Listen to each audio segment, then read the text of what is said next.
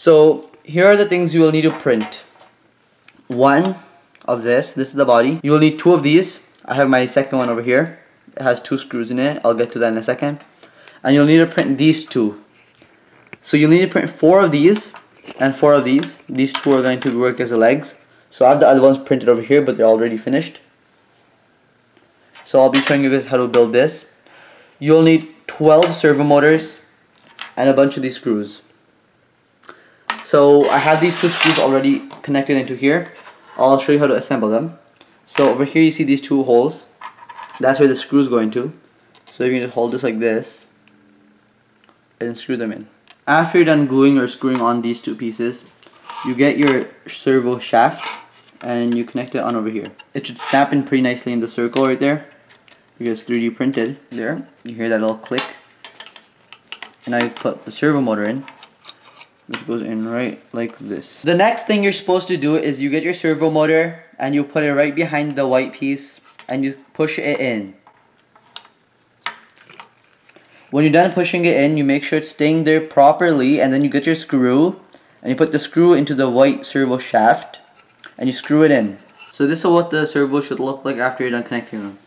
Two on this side and two on this side.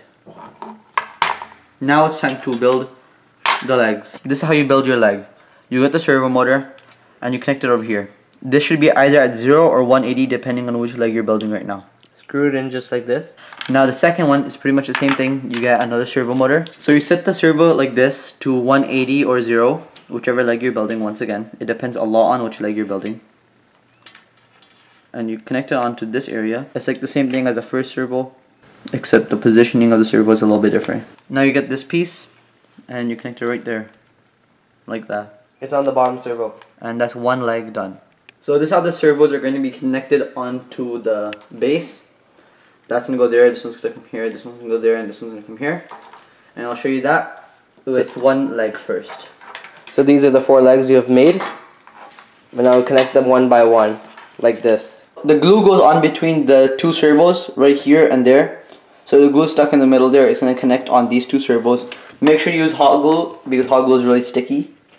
So this is one leg connected, like this. It moves in all 3 directions, in all 3 axes, X, Y, Z.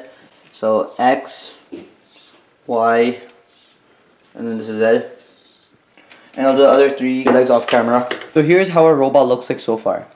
So now to code it, I'm going to be using an Arduino Mega with a 52 servo motor driver shield.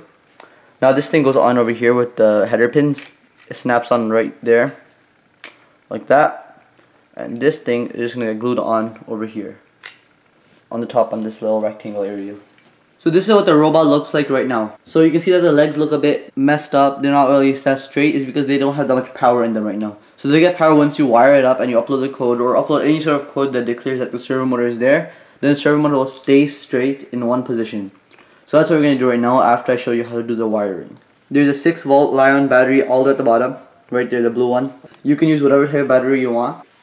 So for the wiring, I'm going to wire it where this one goes on to digital pin number 2, 3, 4, 5, 6, 7, 8, 9, 10, 11, 12, 13.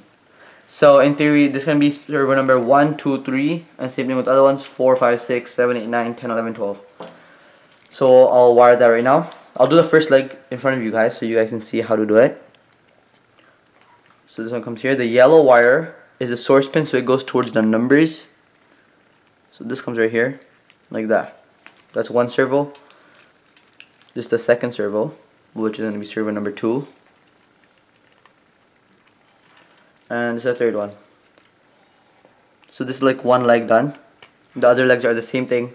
Just complete them all up till 13. This is the wiring done. As you can see, a lot of the pins are not being used because there's about 70 pins over there. And we don't have 70 motors, which is a good thing.